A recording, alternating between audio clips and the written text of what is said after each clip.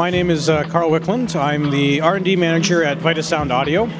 We're based out of MIP, or McMaster Innovation Park in Hamilton, Ontario.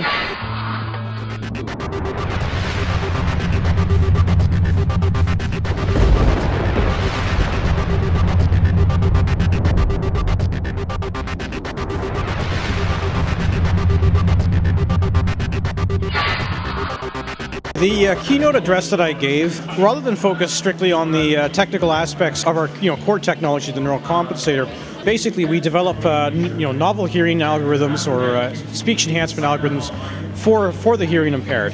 So we have products out right now that are in hearing aids or in consumer level devices like our personal audio enhancer. What I tried to do was really give sort of a bird's eye view of what it's like to work at a high-tech startup or research spin-off company, and do this from, say, my perspective.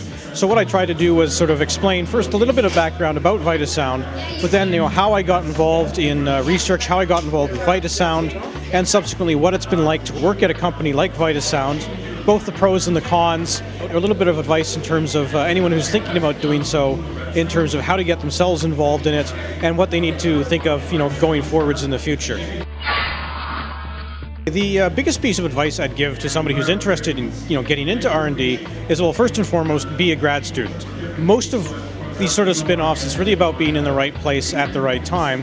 So basically, if you're on a piece of commercializable research, or you're working with people who are doing the same, you're really going to be in a position to know the people, to know what's happening, if you are intimately involved in that research process to begin with. But as long as you have the reputation for much of what they need to be done, or much of what needs to be done, you're really in the right spot.